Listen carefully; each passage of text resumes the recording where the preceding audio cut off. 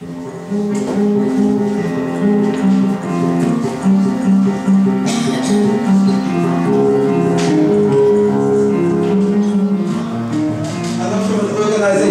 deepblack.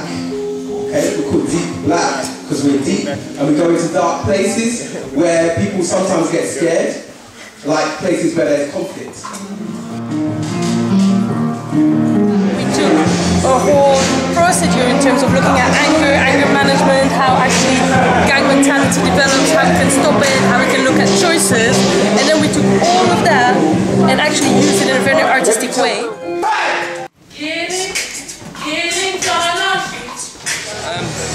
My experience working with deepblack has been, well, for me, inspirational. This is my first time working with them, and obviously they came in and brought like different art forms together. With spoken words, poetry, dance, rap, music. And I think they really helped us to shape what we did. I've learned a lot. I was quiet at first, but like, just get involved. It was good. I really got into it.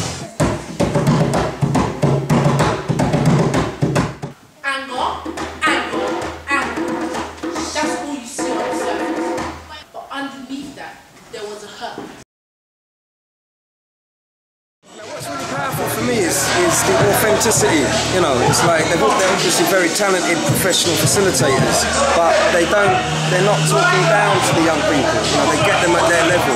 Instead of them saying, we did something wrong or whatever, they would let us behave a certain way and let us get in control of our own emotions if we are playing them out. So they would help us develop ourselves to respect ourselves, because if we don't respect ourselves, we can't respect somebody else. What stands out for me about the project is that all of us as a team work together. They're very fast and organised. Like, we made the whole thing in one day, like all did it together in one day, and I think that's very good. We're like little toy soldiers. We're trying to fight this war supernova. Why can't it be a better place when the kids are older? Chaos.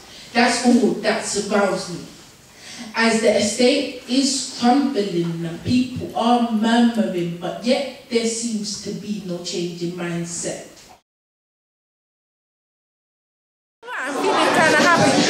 Yeah, I feel proud and hyper. Really good. So, you know, I'm really impressed. I hope to do more work with deepblack in the future. I like